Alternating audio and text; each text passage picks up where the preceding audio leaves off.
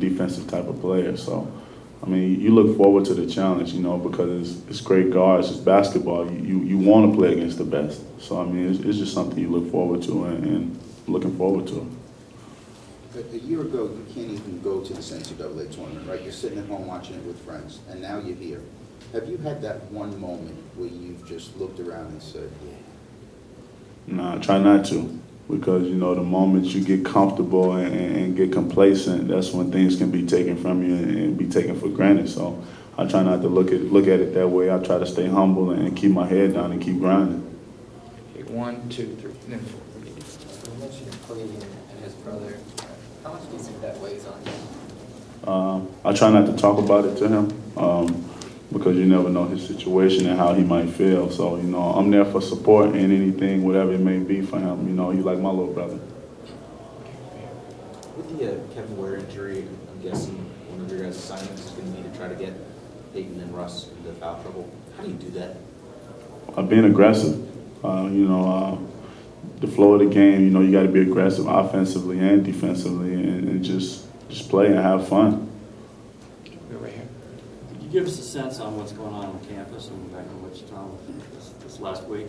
It's crazy, man. I was getting text messages this morning with pictures of me and teammates up on big screens in classrooms. So I can only imagine what it's like.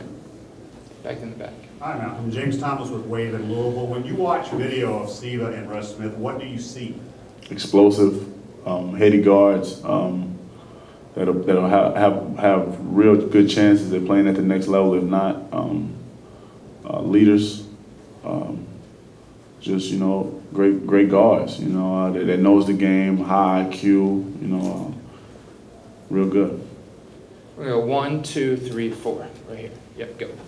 Mid-majors have, you know, made progress, got to the championship game, but it's been, you know, not able to get over that point recently. What does it take when you get here for a program that doesn't maybe have the advantages of some of these other ones to do that? Well, you know, first you got to take care of the first 40 minutes before you can even think about a championship game.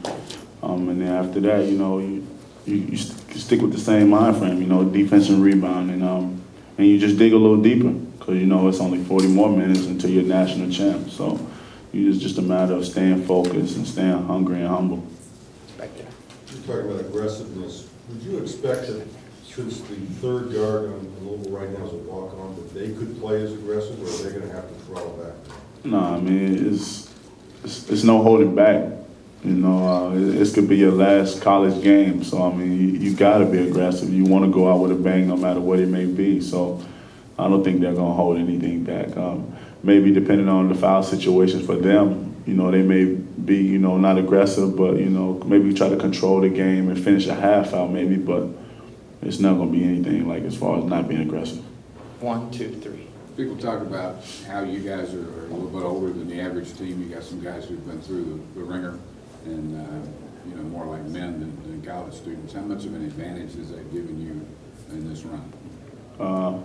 Man, I don't really know if you want to say that's an advantage, you know, because at the end of the day, it's just basketball. It's not like we're going to war or anything. But, I mean, you know, maybe the life situations, the things they've been through, is a lot easier to come out and perform than it is to, you know, to go to work. Or a younger kid that may not understand, you know, what this means. I heard you address it earlier, and I'm sorry for re-asking the question here, but all your guys' background and experiences, for example, you working at the car dealership a year ago, seems to put you guys in a grounded situation. Can you characterize the whole team and how you guys approach this game and how that's kind of grounded you guys and contributed to your success? I would say the team's more focused. You know, Rodriguez, that played for VCU a while back when they made the Final Four run, he kind of talked to our coaches and was, you know, kind of informed us on, you know, it's a lot when you be there. You know, the media is way more than, you know, what you're used to. So it's just a matter of staying focused and not allowing this to go to your head or force you to be more than what you should be at the time, and just staying focused. So we're not really, you know, caught up in the hype. We're just here to play basketball. Malcolm, you and Russ Smith both like to get to the basket. Talk about your impressions of him and how you go about trying to contain a player like Russ. I like his game. You know, me and my roommate CJ was in the room last night and we was talking about it. You know, I like aggressive guards. You know, that's trying to get buckets and get to the rim and play with passion. So I mean, you gotta allow him to control himself, but you know, put good, smart pressure on him at the same time, and force him to take tough and bad shots.